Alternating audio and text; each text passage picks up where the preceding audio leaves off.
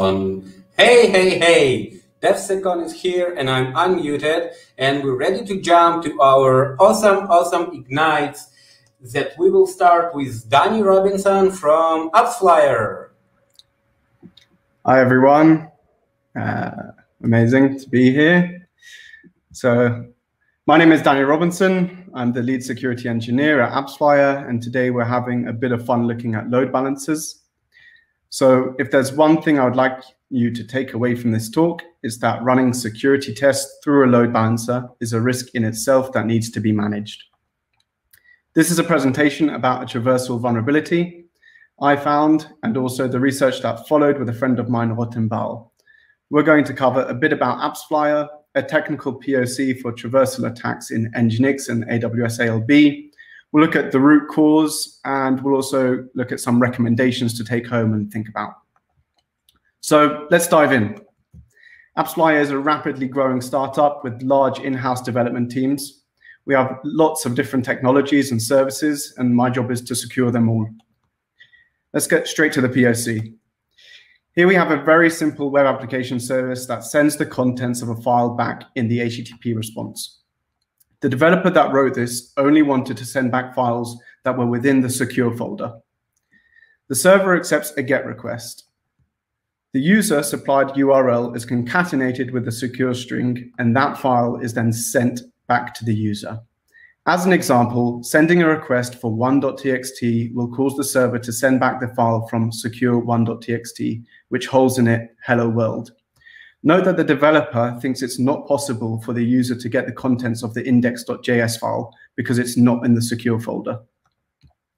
In order to demonstrate this, we send the GET request directly to the server.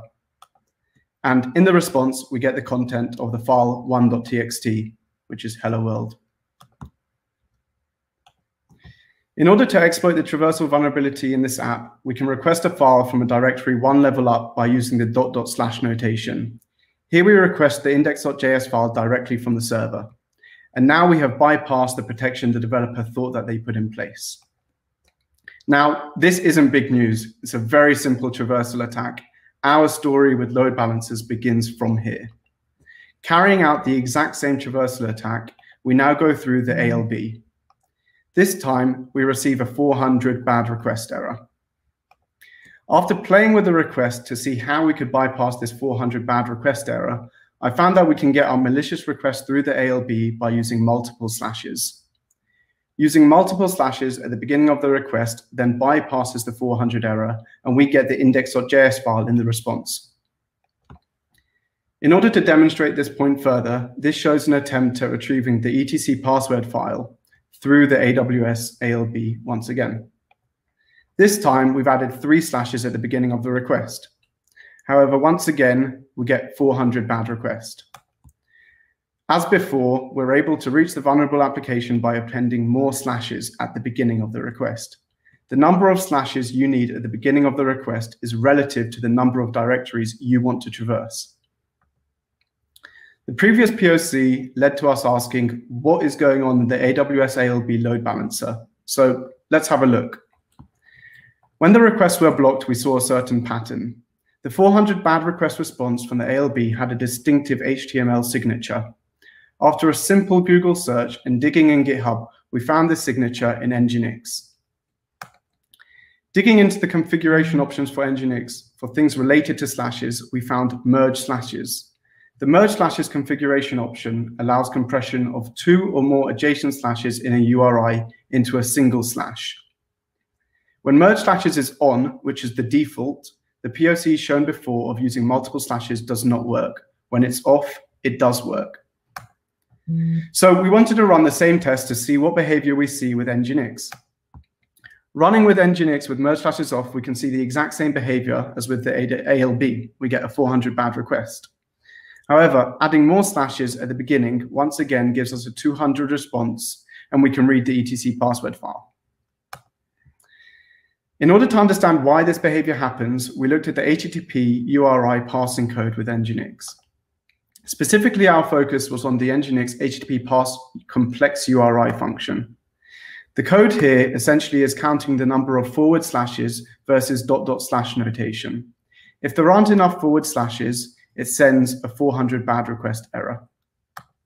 To test out this function and show that this is responsible for the behavior we see, we created a simple test program. Here we can see when we run the test with a regular traversal attack, we get an error and return code 11. Here, we can see that when we run the test with extra slashes at the beginning, we return 0, meaning the function passed the URL parsing function with no issues. So now we understand the ALB and NGINX behavior better, let's talk briefly about what we should do about it.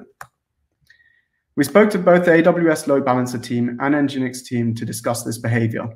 However, it will not be changing as there are users of both who need this functionality for routing purposes. This is not a vulnerability within NGINX nor AWS ALB. Neither of them are protection solutions. If you are looking for a protection solution, use a WAF. My recommendation for your own security tests are, if possible, run your tests directly to the application that you're testing.